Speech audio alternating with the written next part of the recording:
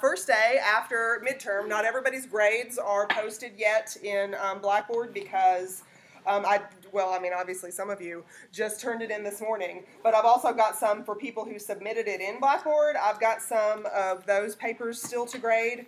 So my Tuesday, Thursday classes tomorrow morning are going to see a very bloodshot person with rings under my eyes because y'all, as much bellyaching as some people do, not y'all, but some people bellyache, about, oh my goodness, 4 essay questions, I'm going to die.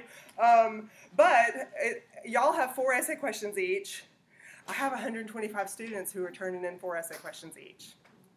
So I've got I've told my husband, go out to dinner with your friends tonight and leave me alone because I'm going to have to definitely pull an all-nighter and have your grades posted midterm grades posted by tonight on the portal.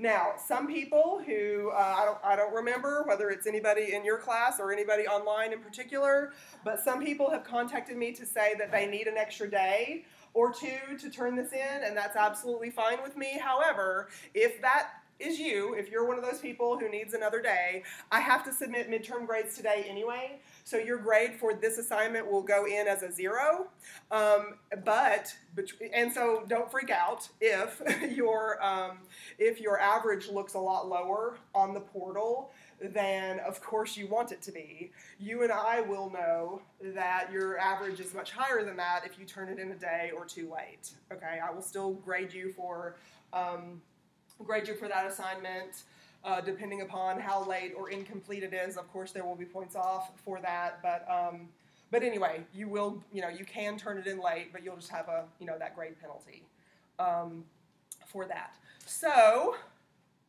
any questions or anything about the first half of the semester? Because technically this is it happens to be a Wednesday, but it is also the Wednesday of the semester. If you're looking at the whole semester as, that weekly metaphor, this is hump day. So we are starting on new material today. We finished up with chapter 6, and the midterm included information that you needed from chapters 1 through 6. And now we're starting on chapter 7. We're going to focus heavily on chapter 7 and 8. We're going to do a little bit of a few topics from chapters 9 and 10, and then we're going to have another test. And I need some feedback about the test/project model. So obviously 3.5 weeks ago, I don't remember how long ago it was, we had that multiple choice test that you had to do online. Everybody remember? 100 points, all multiple choice. You've just turned in this midterm project thing that is technically one of the tests, one of the 4 100-point tests we're having in the class. We're going to have 2 more 100-point tests. Do you want them to be 1 multiple choice, 1 like this? Half multiple choice, half like this for both of them? Both multiple choice, or both like this? Both multiple choice. My chances are higher. Yeah, I'm not a Why? very good writer. Well, Wasn't it? How about let us see our grades? That's fair. Let us see how you did. Because usually people's grades are higher on this kind of thing. Yeah, honestly. That's what I was. Exactly. On multiple choice, there's right or wrong, and on this, there are lots of different approaches you can take, and you can say, here's the evidence here's why I think this is true, and you can state you make your argument. That's what it's called. So yeah, there's not just one answer to number 1, 2, 3, and 4. There are 75 different correct answers to 1, 2, 3, and 4 because you can use whatever evidence you want. Definitions are definitions, so when I ask you for a definition of deviant behavior or something, obviously that is something that is going to only vary a little bit from student to student. But that would also kind of suck for you to have to do that. But I work here. Thank you for thinking. Thank you for thinking. Gee, multiple choice is so much easier on the teacher. Well, it is. Let me just tell you, it really is. But it doesn't really give me any information about whether y'all are getting this or not, or whether y'all have changed since day 1 until day what day, how many days do we have? I don't know. Until the end of the 15th week, when we're finished, I have to see like changes. And so, so what I'm leaning toward doing is half multiple choice and half like this, because this is these essays being able to express yourself, and like you were saying, Coco, you have a variety of different ways you can answer these questions. And they are correct. It really is a grade boost. These kinds of things are grade boosts over multiple choice, because honestly, people sometimes have to take multiple choice tests like 17 times in order to improve, to get an A or something. People are usually in the 75 to 85% range, and that can bring a grade down if you're shooting for that A, like I want y'all to get. Okay? Yeah. So we'll wait till these grades are posted, and I'll get your feedback about that. Okay, any other questions? Okay, so let's get some new material.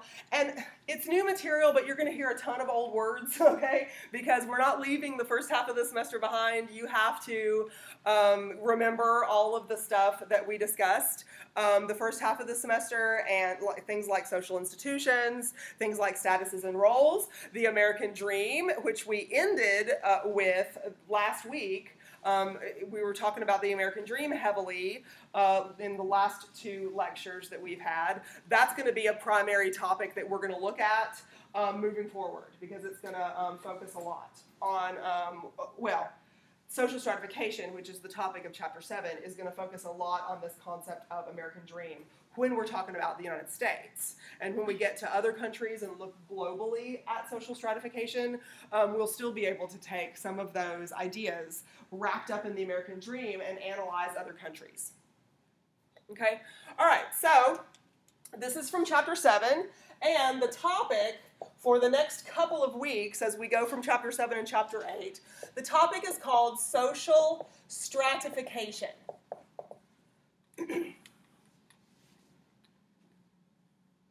I teach geography also. I've got a cultural geography class that I emailed y'all about taking next semester if you want to. I think I see a couple of familiar names. Yeah.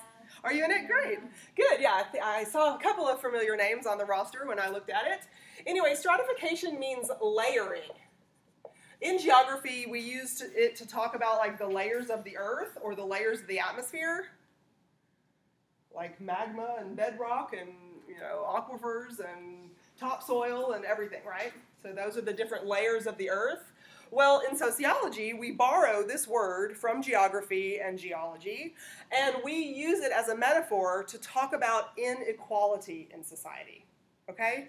So, social stratification is the ranking of people in a population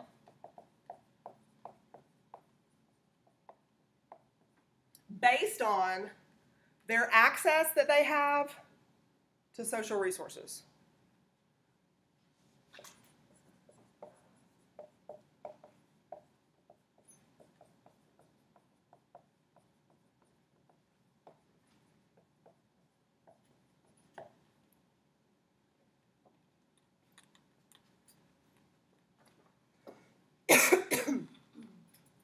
It's ranking of people in society based on their access to social resources.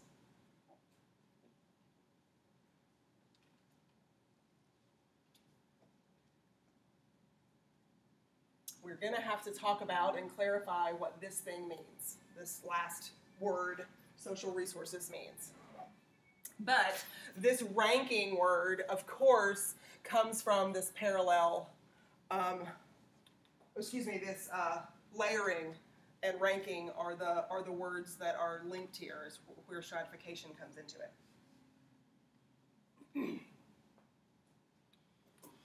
Okay, so we're talking about people in an entire population. Therefore, what kind of perspective are we talking about here? Population macro. At the population level, correct. We're talking about macro. Because how many people are in the United States? I don't know the current number, but the last census in the year 2010 was like 341 million people. Does that sound right? Yeah, so it's probably going to be something like 350 million people or something after this census that's coming up in the year 2020. Don't know. But that's a whole heck of a lot of people. We're talking about the United States society as a whole. So stratification, we talk about on the macro scale. The macro scale. You and I have life experiences based on the position we occupy within this macro scale arrangement. Okay? So you and I have micro level life experiences based on the position we occupy within this macro scale arrangement. What's another word for a position in society? A status. Excellent. So we have to bring in all those words that we've built up, all the vocabulary that we've built up since day one. We're bringing it up to this point so that we can now use those words without having to define them each time in our notes. So you can say, if I ask you for a definition of social stratification, you can say it is a comparison or a ranking of different categories of people's status to the next person. Categories of people is a definition to the, from the first half of the semester. Status is a definition from the first half of the semester. So you can use those words in your definitions of social stratification if I ask you for one in writing at any point. Okay? So we are going to use in our lectures this time around, we're going to use a ladder metaphor. See my beautiful ladder? Okay, we're going to use a ladder metaphor, like your textbook author does, to describe these different layers or the ranking hierarchy of the different categories of people. Okay? So each of the rungs of the ladder, the rungs represent categories of people. Okay? The rungs represent categories of people.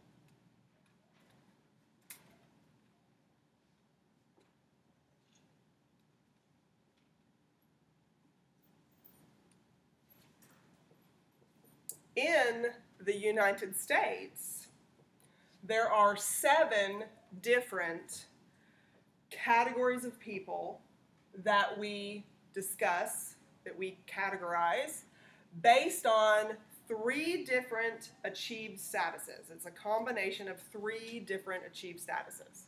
Okay? So each rung represents a different, what we call socioeconomic status.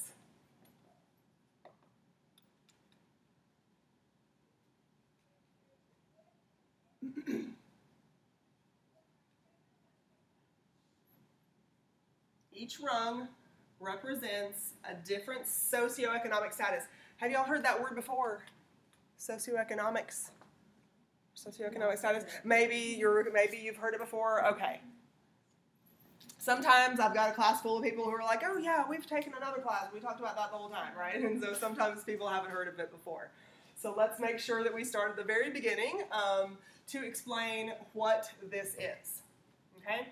So, in our recent lectures, I'm not sure which one it was, but recently, within the last 2 or 3 class periods when we had lectures involved, we talked about 3 achieved statuses that are really important in the United States. 3 achieved statuses that are really important in the United States. Like this income. Education is one. Good. Income is the next. And occupation. Thank you. Good. We work together. We get them all. Perfect. Okay. Yes, these are achieved statuses as we already have them marked in our notes. Achieved statuses. Socioeconomic level is a combination, or socioeconomic status is a combination of all 3 of these statuses into one. Okay? So when sociologists, political scientists, government officials, historians, anybody who studies society, when you hear us refer to socioeconomic status or socioeconomics, we are referring to these buzzwords. The definition of socioeconomic status is a combination of these three achieved statuses. We consider all of them mixed into one. Is there a link between these statuses anyway? Is there a logical link between these statuses? Okay, such as what? So you have to get an education so you can get a good occupation. So you have to get an education to get a good occupation so that what? You can make a decent income. So that you can make the income that you want. Do we like that description? I just repeated you because your voice won't come very loudly on the video for the online students. So that's why I was repeating you. Okay, so yes, so we have to get an education of a certain type so that we can get an occupation that is desirable, respectful, interesting, plug in a different word to describe the occupation that you want. And usually the occupations that people aspire to or try to achieve have a certain income associated with them so that you're not working 2 and 3 jobs the whole rest of your life. Can I get an amen? Amen. Right? Yeah, I mean, I already had a lot of gray hair showing by the time I quit my second job. After my student loans were paid off. Yes. Finally. Quit my second job in my 40s, let me confess. I was already in my 40s by the time I had to pay my student loans off. Anyway, so yes, education is linked to the occupation you are eligible for, qualified for. And based on your qualifications and based on the importance or significance of that occupation in the social stratification system, your income is going to be higher. When you combine all of those 3 achieved statuses into one name, the name is socioeconomic status. That's what all 7 of these rungs on this ladder that represents social stratification in the US of A. All 7 of these rungs are different socioeconomic statuses.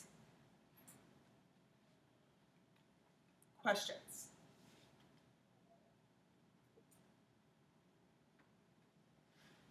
Okay.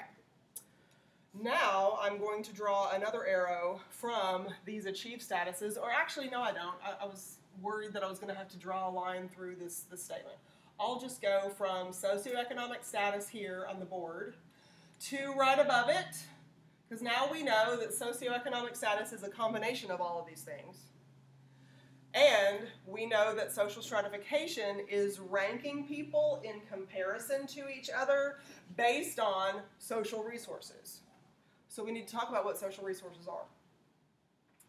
And it turns out that the predominant social resources that we rank people with are these 3 achieved statuses. Was that clear? That seems like that sentence was extremely complicated. Like their access to those.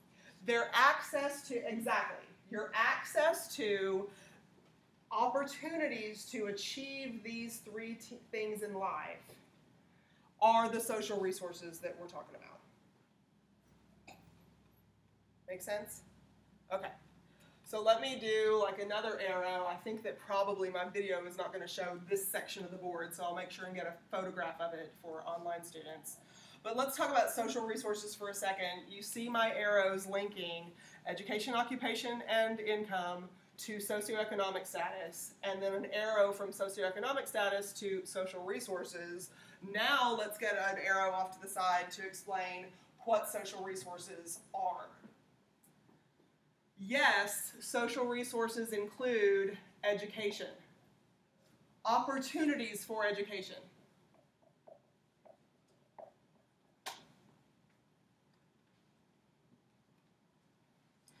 Yes, social resources include opportunities for jobs.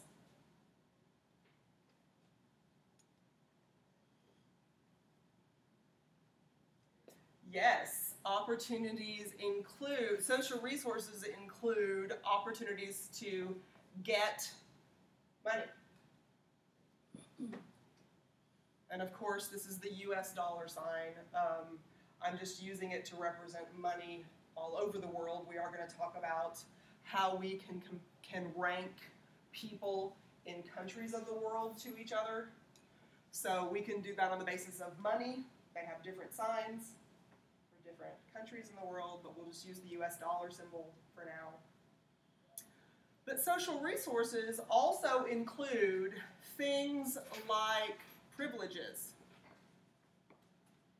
which include things like being able to vote or being able to drive.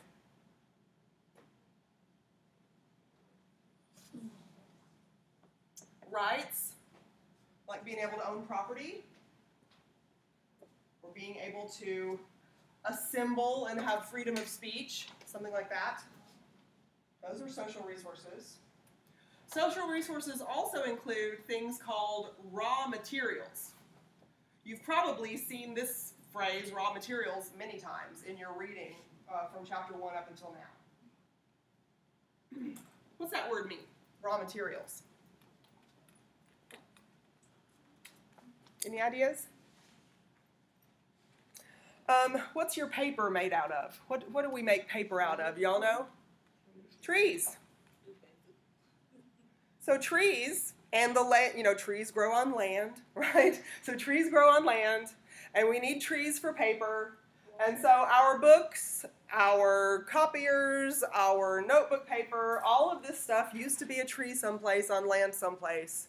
And some company, I don't know what, bought those trees, cut them up, made them into pulp, and put them into paper mill, and you are writing on it right now. So if you are a textbook company, at some point in the production of the textbook you're using right now, at some point, raw materials called land and trees were used to make the money that those textbook companies make when you buy their extremely high-priced textbooks, right? Okay. So raw materials. I drove here in a car today that has rubber tires. Anybody know where rubber comes from? Tree. Rubber tree. Again, trees. Rubber trees. So yeah, raw materials.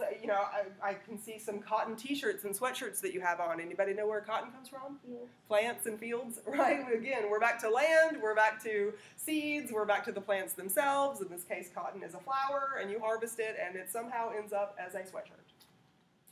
Okay, so yes, these are the raw materials that we're talking about when we use this phrase. The unedited version. Perfect, the unedited, uncensored version of stuff that we need in order to be able to, to survive or to sell products or something, right? Yes. So those are things that are included in social resources, and actually, this raw materials one that we ended our explanation with, this raw material one, as a matter of fact, the more access or control over raw materials that you have, your category of people has. The more access and control over this, the greater this, the greater the money you're able to make, the greater the job position and the income you're able to have, the greater the education you have access to, and the greater rights and privileges that you have, the more voice in government that you have. Okay? So all of these things are social resources that can be used to improve your position on this 7-rung ladder that we have. Make sense? Okay. Bless you. Anybody have a question on anything else that you're thinking, gee, I wonder if such and such is a raw material? So Yes, ma'am. raw material isn't just like basic necessities? Oh, good question. We're actually going to talk about the difference between basic necessities and the differences between luxuries. Because see how it says opportunities for these things? since these rungs of this ladder represent different socioeconomic statuses, and socioeconomic statuses are a combination of these different levels of these things. Because of that, your opportunity for basic necessities up here is extremely different than your opportunity for basic necessities down here. Does that make sense?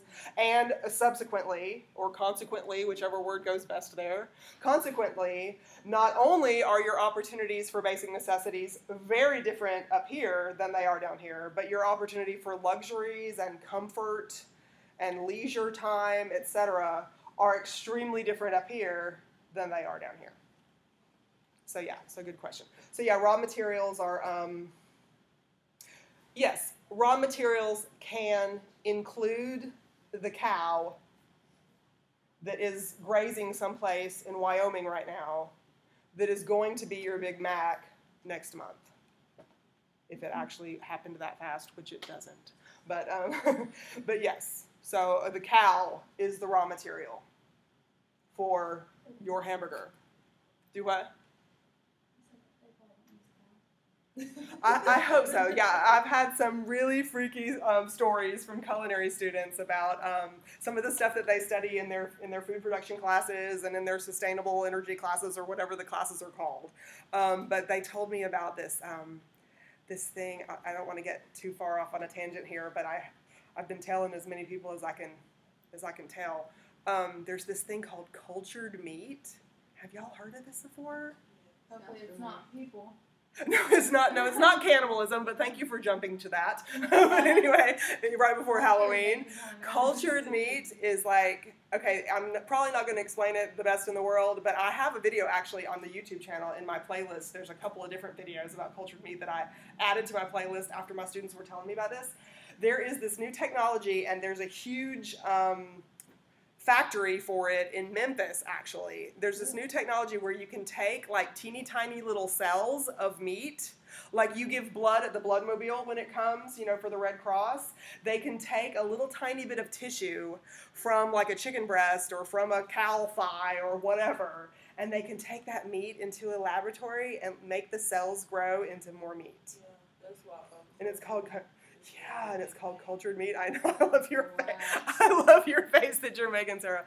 But yeah, look at the playlist on my YouTube channel, and you'll see a couple of short little videos about the cultured meat thing. It's a little scary, but yeah, some fast food. Yeah, lots of good facial expressions going on here. But some of the fast food restaurants, you know, to talk about your comment that you said, you know, if it's really beef. Well, I think it's really beef. I guess technically it's really beef. It's man-made. But it's like man-generated, yeah, or human-generated or whatever. Anyway, yeah, it's weird stuff. So, so anyway, so it puts into like, what else is a raw material? I guess Petri dishes? I don't know. I don't know. Lab space? I don't know. So anyway, all of these things that people use to make money, that people use to have influence in political situations, that people use to have influence in rights being exercised or denied, that kind of thing, those are considered social resources, and they factor into your socioeconomic status because the higher you are up on this ladder that we're using to represent the categories of people in the USA, the higher you are up on this, the greater access and control of social resources you have, and the lower you are on this, the less access and control over social resources that you have. Okay? So we will get a name. There are names for each of these 7 rungs of the ladder, but instead of getting names for them right now, I think what I want to do is give you, you're going to take a picture of your notes at the very end? Either way. I think take a picture of your notes at the very end. That might be good. So I'll go ahead and just erase this, and we won't have to wait for a picture of the board.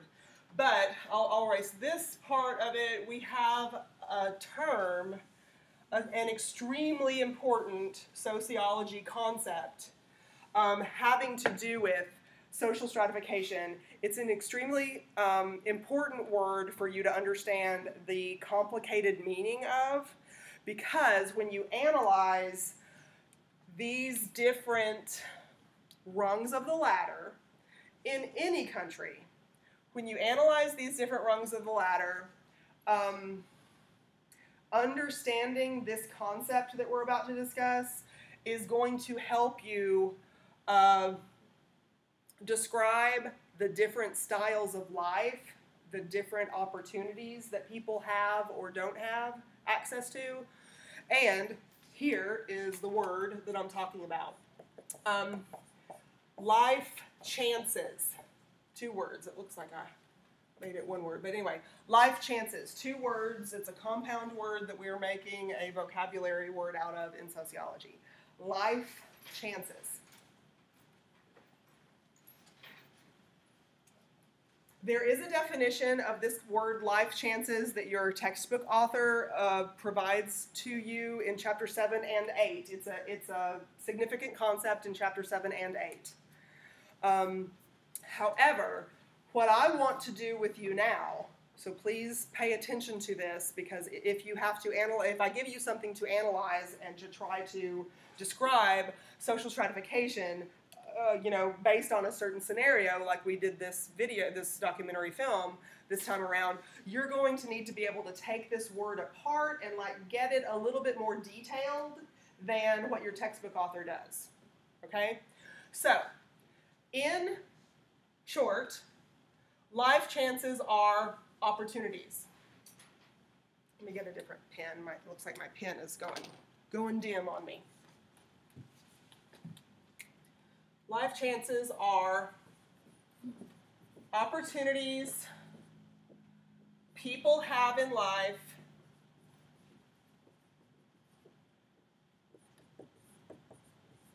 for 2 different types of things.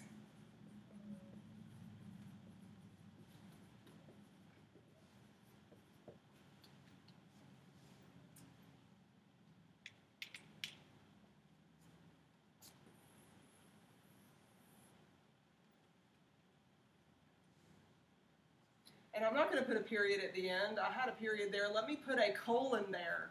Please notice that the definition does not end here. It's opportunities people have in life for 2 different types of things. I'm about to tell you what those 2 different types of things are. And if I ask you for a definition of life chances ever, you're going to have to give me what those 2 different types of things are in order for it to be a complete definition. And for you to earn the most points. I haven't finished grading all of the midterm things yet, but I noticed one of the questions, I don't remember what number, one of the questions asked you for the definition of social facts, for instance.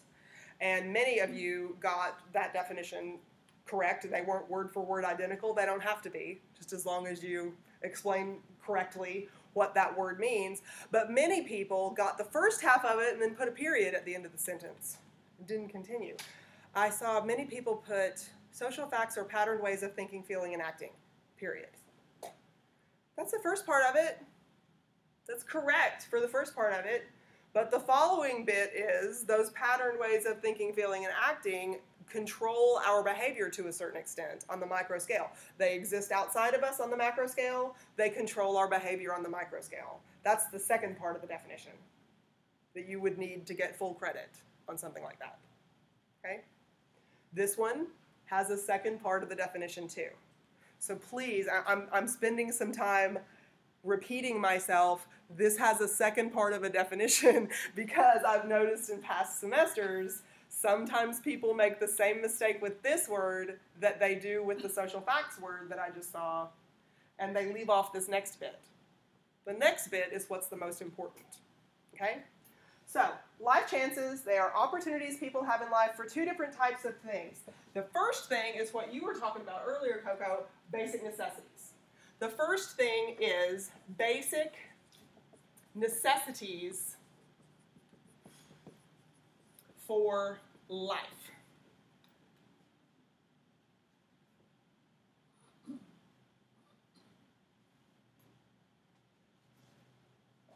Now, there is a very good college-level vocabulary word. It is not a sociology-specific word, but it's just a very good college-level vocabulary word that means basic necessities in life. I'm going to give that word to you now. I would prefer if you use that word, okay?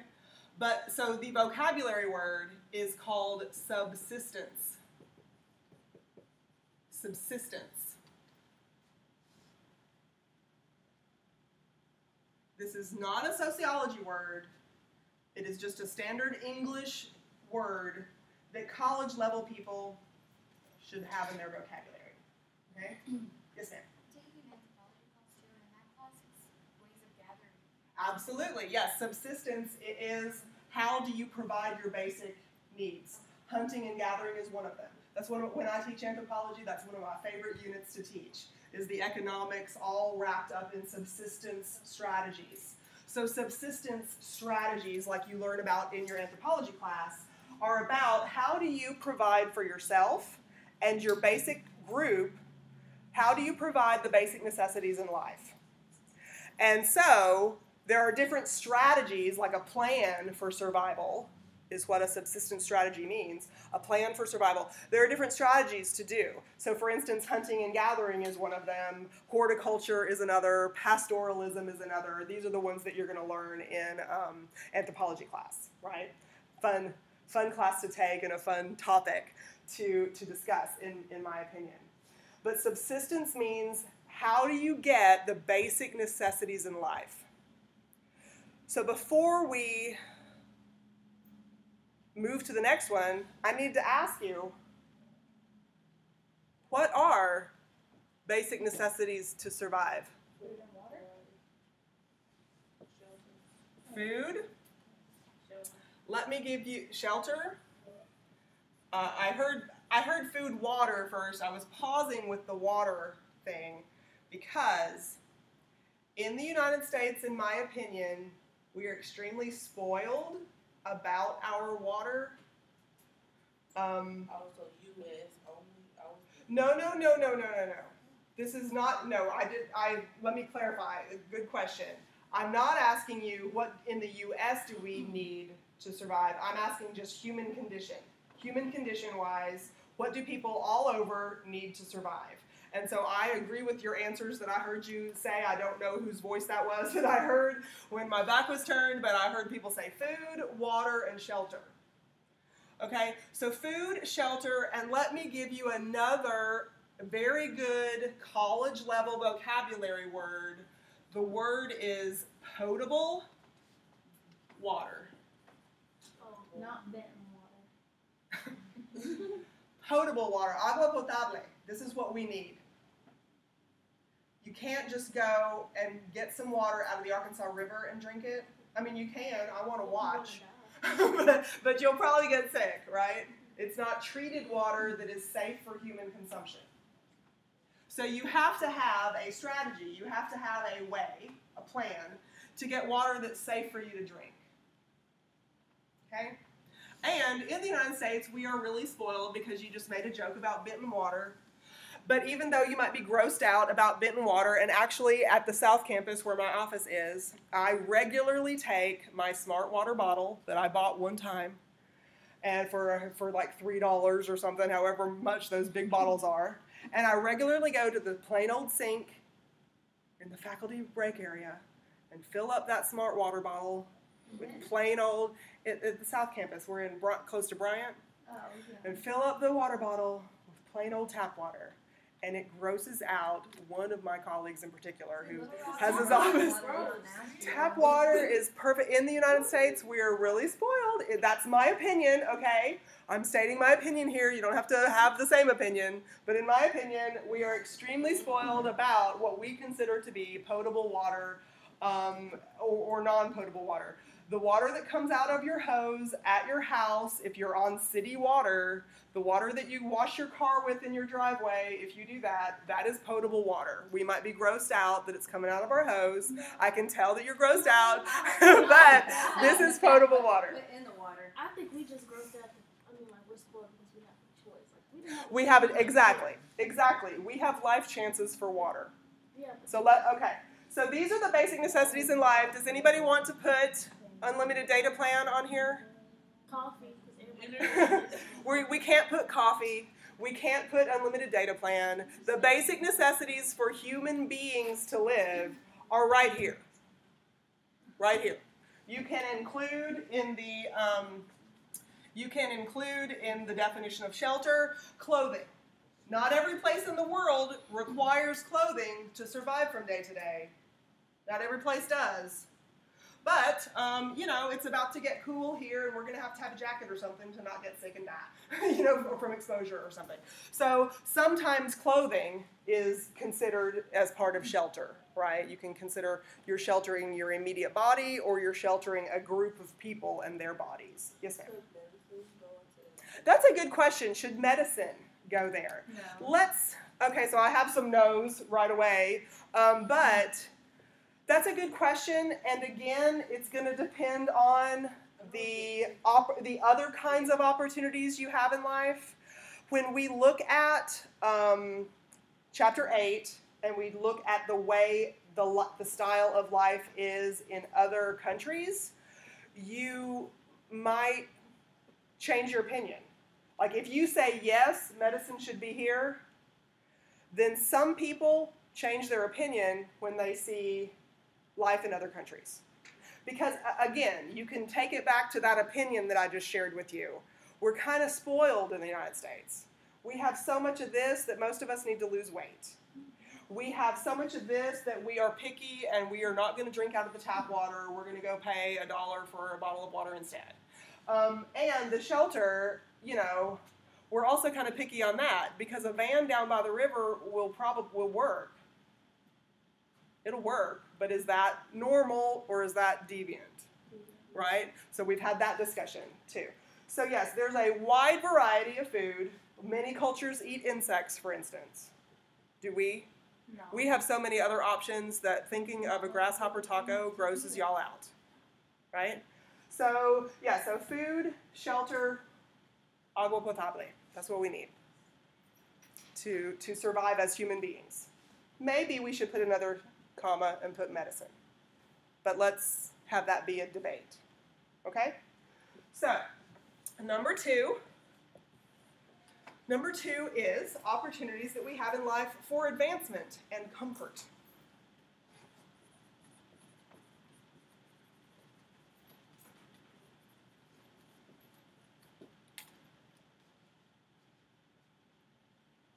Advancement and comfort.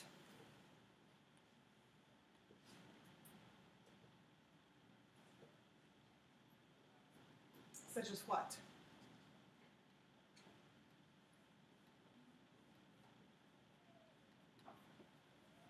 How about that one? I know I love my electricity. I know I love it. It makes life easier. You can stay up later at night and get work done that you weren't able to do because you have lights and you can see. The gas. Yeah, any kind of utilities. I separated out electricity, but yes, we can just put the word utilities in general because we need potable water, but guess what we have? It's pumped right into our house for us. That makes life easier. We have to focus less of our time during the day on getting food and potable water because it's just, Walmart drops off mac and cheese boxes at my house. There's my opportunity, life chances for food. Walmart sends all kinds of canned goods that I order online. They send it right there. It's waiting for me when I get home. There's all kinds of potable water options. I've got what's that one of those things called? Soda Stream. Y'all have one of those? Got one of those for Christmas. It makes like bubbling water.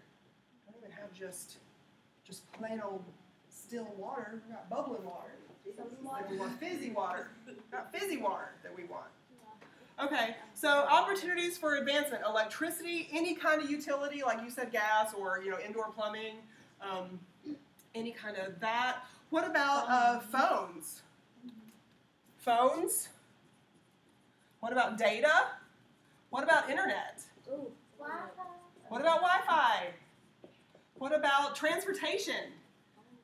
You know, even if it's just a bus pass or something. What about opportunities for jobs? What about jobs? What about all your educational opportunities? I know y'all could have chosen someplace different than this college to go to. Just in this area. There's like 6 or 8 different things within a 30-mile radius of this area that you could have chosen instead of this. That's a life chance. Just having those opportunities. Just having extra opportunities to get number 1 easily, so you don't have to focus so much of your daily energy on getting number 1, and you can focus more of your daily energy on this. And healthcare is listed in this textbook in chapter 7 when the author is discussing life chances. Healthcare is there. Healthcare is there. Some people put it here as a basic necessity. Some people put it here as an opportunity for comfort. Even if it isn't medicine in our traditional sense of like pills and stuff, they have their different like herbal ways. Does that count? Yeah, being able, yes, like in the different subsistence strategies, especially like what Raina was asking about, the subsistence strategies that she's studying about in anthropology class. Yeah, there's a vastly different knowledge about how do we use the resources that are available in our natural environment from the different types of subsistence strategies, like foraging or pastoralism or horticulture, agriculture, industrialism, like what we live in. There's a very different idea about how you can do that kind of thing. So yeah, the question is, where does that go? So like which one? Healthcare. And is it really healthcare, or is it like disease cure? Like, you know what I mean? Like here's another philosophical debate we can have about what the word healthcare even means. Because I don't know about you, maybe I'm not doing it right, but when I'm healthy and I feel healthy, like I don't go to the doctor. No. You know what I mean? So is it health care or is it disease cure? Or just having the option. Just having the option, maybe so. However, if you have a pill, you use the example of a pill. So sure, we have like a pill-focused culture. And so here's a pill, you can take this. But if the water you're drinking to take that pill is making you sicker in the first place, what good is... If the water system in your entire country is infected with Ebola, so you can't even have a nurse who's helping deliver your baby wash her hands in it without maybe infecting everything. So we're a little bit in this country, again, here's my opinion again. We're a little bit in this country sheltered from reality of survival in other places because stuff comes to us so easily in this culture. That's my little editorial. That's not sociology information I just gave you. You won't be tested on my opinion, but that's just my little comment about it. Okay? So yes, healthcare is definitely a life chance. It's debatable whether you put it in number 1 or you put it in number 2. And maybe we need a little bit more practice using this to analyze not only our culture, but other cultures, other societies elsewhere. Maybe we need a little bit more practice before we can firmly make up our mind, where do we put this? And just like this question that we were talking about earlier, there was no one correct answer for number 1, 2, 3, or 4 on this midterm activity that y'all turned in. There's also not going to be one correct answer for where healthcare goes. If you decide healthcare goes right here and you have supporting evidence to prove that your claim is a valid claim and we should give you consideration, then here's your correct answer.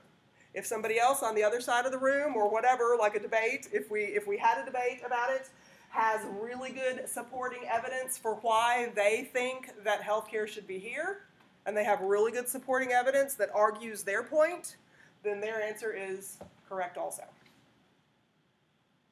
Okay? Yeah, because I'd say we didn't need health care, but I guess our vaccinations are health care, and that's why we don't get it sick. Our vaccinations are one of the reasons why even our water system remains so clean. Like all of these things are intertwined.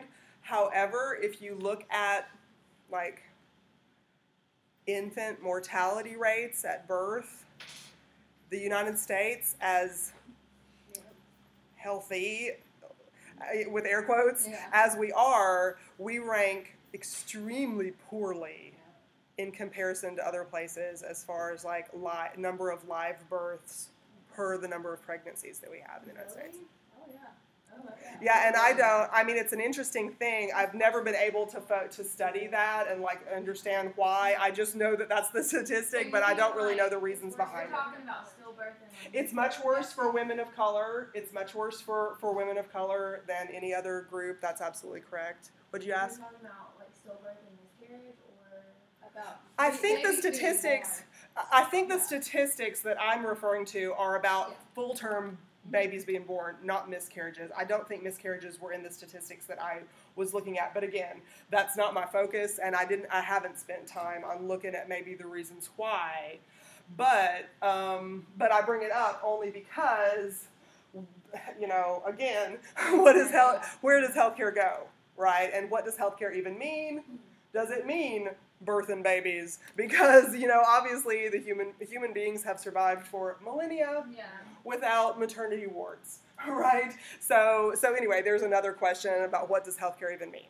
Is it pills? Is it tree bark that the medicine woman grinds up and cures what's ailing you? Like, what is it, right?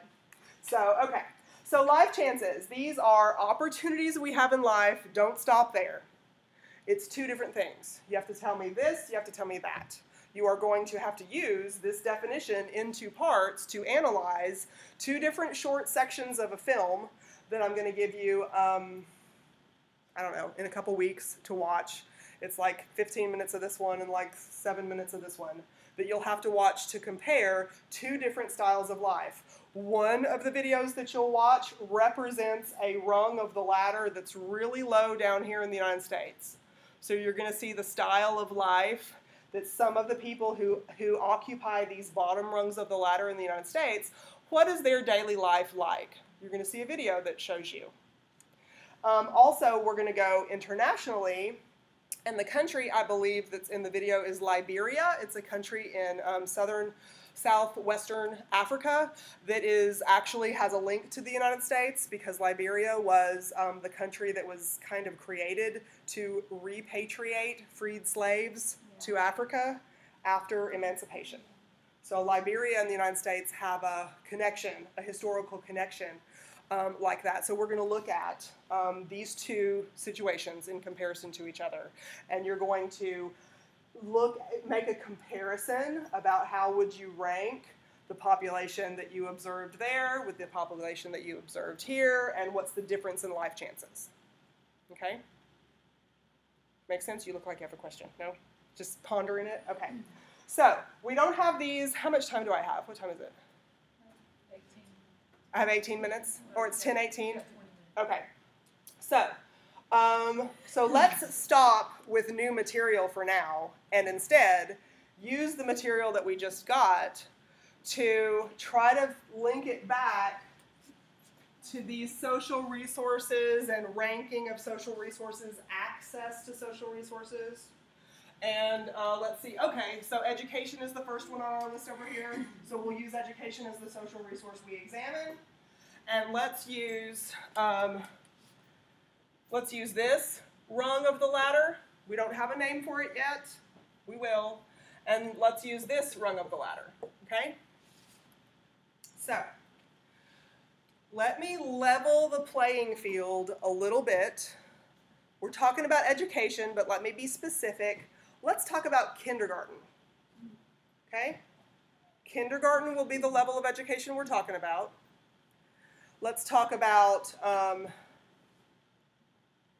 public school.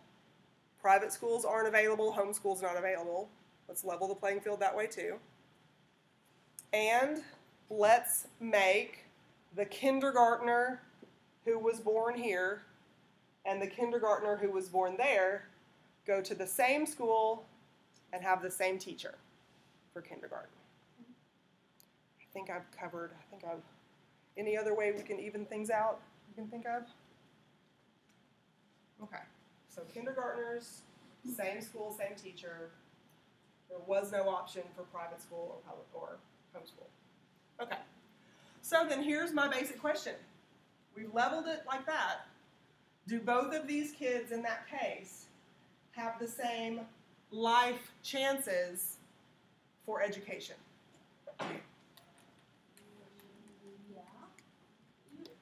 I have a yeah, I have a Yeah. It's an yeah. What'd you say? I said it could be in between. It could be okay, in between. Okay, okay. So let's talk about the structure of the way we organize kindergarten in the United States.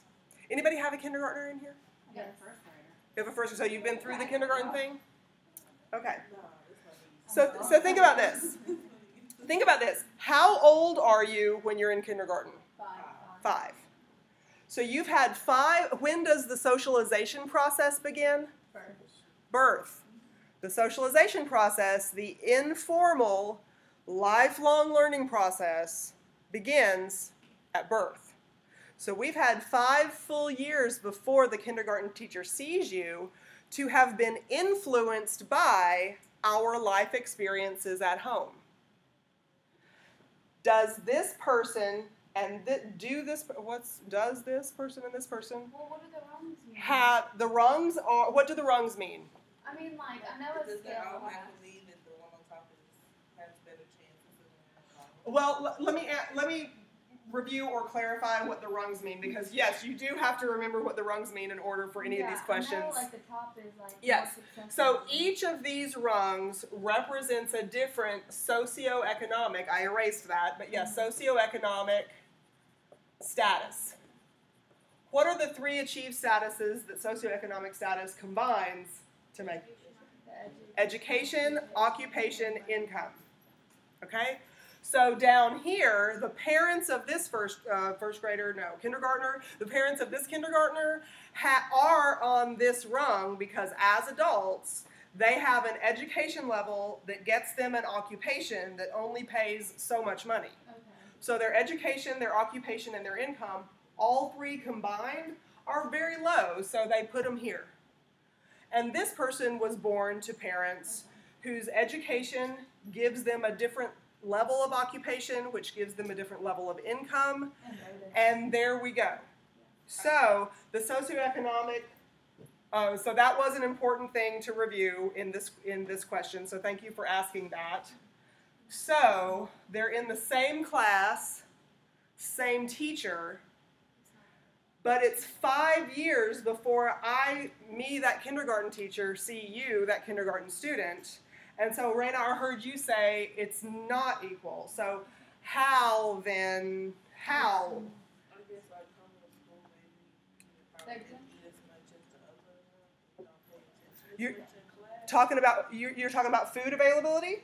Oh, do you think Coco's onto something? Yeah. So these 2 kids maybe have different kinds of access, different kinds of opportunity for different quality of food. Is that what you're talking about? Not in the sense of like the school meals only eat that day. Maybe the school meal is the only meal they eat. Maybe this guy has to be there early because they have to eat the breakfast at school too. So I have less sleep and 1 food source, potentially. Maybe there's food at home, but is the type of food that these people are probably going to have in their refrigerator the same type of food that these people are probably going to have in their refrigerator? No, he's probably got generic food and other What ones. other kinds of styles of life, differences? It could be behavior, but what's like the background of that behavior? Yes, ma'am. I was wondering that. I was adding like let's say they both don't understand something, just the access of going back to their parents' name. Okay. So these are kind of 2 different things, but yeah, so Coco's saying, what if this person doesn't understand something and this person doesn't understand the same thing? Maybe, like, which parent might not only be capable of answering that question, it's not about the capability of these parents to answer that question, but which one of them maybe has their parent pick them up from school and take them straight home, or take them to a library after school program, or buy them a leapfrog for Christmas, or buy them, I can't remember the name of the tutoring company, a friend of mine pays for tutoring something, I can't remember it, right? So if this person needs tutoring throughout his public school education, or this person needs tutoring, who's most likely to have a life chance for, let's put tutoring on the list from kindergarten? So this goes back kind of to a scribe status, does it? Very good connection. So you said, does this link back to a scribe status? And we actually brought that up very briefly when we were talking about Chapter 4. A scribe status includes things like race, age, sex, and class. These different rungs of the ladder are the different classes of people that exist in a society. And it exactly goes back to that, because this guy can't help what class of people he was born to. This guy can't help what class of people he was born to. I think at the beginning I had a hard time understanding. It's like, oh, you work hard enough. That's true, the American dream. I'm so glad you bring that up. The American dream is the idea that if you work hard enough, you're going to be able to be a success. But if we start out kindergarten on different playing fields, let me tell you the kinds of things that you're going to see in the video that I mentioned that you're going to watch about people in the United States who are down here. If you have parents who dropped out of school in the 5th grade themselves because their parents didn't think education was important, because the only thing that you needed to do was be an agricultural worker, and in the 5th grade, you're big enough to handle some agricultural work, so you drop out to earn a very low income to help the family. And then those people who dropped out in 5th grade become parents themselves. Let me just tell you that they didn't drop out in 5th grade because they were a straight A student. And unfortunately, it's also true that somebody can get to the 5th grade and not know how to read yet. Unfortunately, that's also a fact. So this kid and this kid, who do you think is more likely to have a bedtime story read to them? Who do you think is more likely to have like all kinds of resources like Netflix and Amazon and cable TV, DirecTV, whatever, on a regular basis? Who has this kind of stuff, this kid or this kid? The top kid. So does the top kid see Dora the Explorer and Blue's Clues and all those other different kinds of things on TV where this one doesn't? Because this one might not even have his electricity on all the time, because that's not free either. And maybe mom and dad both, if there is a mom and dad both, are working in the evening, and the elderly lady next door kind of keeps an eye. Yeah, because that's another thing that's affected by education is like your work hours.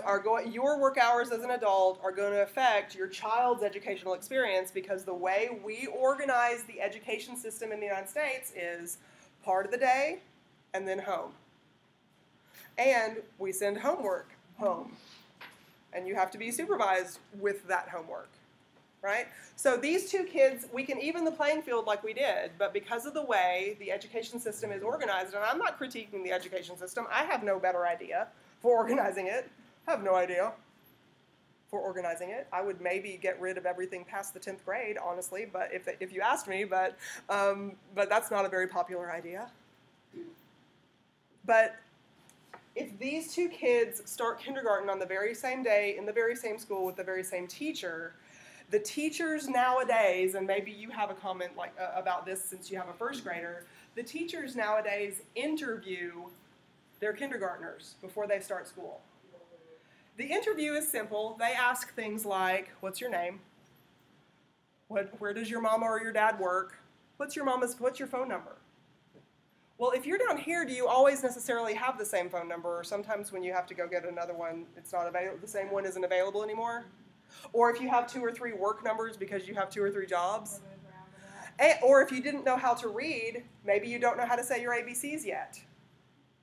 If you don't, maybe this guy knows all of the capitals of all of the states of everywhere, or in Canada too, because they watched Dora the Explorer or something, right? But I don't. And so when the kindergarten teacher asked me, what's my name?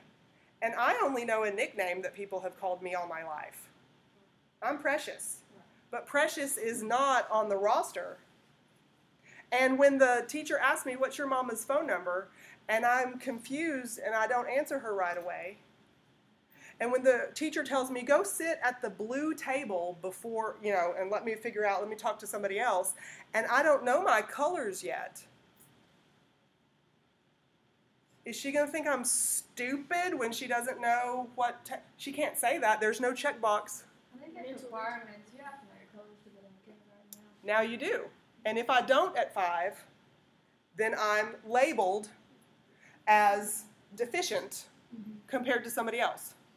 And let me just tell you, it might sound like, I'm writing a dystopian novel or something, but people in this United States of ours right now, this moment, don't know what the color blue is compared to green, compared to yellow, compared to red, and that might be a language barrier, or it might be that you had year 5 and basically the most time you've ever spent with somebody is an 8-year-old who didn't have anybody teach them the colors either, so how would you know it by the time you get there? What's a triangle compared to a square? I don't know. I've never heard those words before because I don't have TV in my house. I don't have adults in my house to talk to me about it. And so if I'm here and I go to kindergarten on the first day, and here, and they go to kindergarten on the first day, they don't have a label of deficient or resource, or what are the words that the education system uses nowadays? Resource? Remedial or something? Resource? And it's not because my brain wasn't identical to this guy's brain on the day of our birth.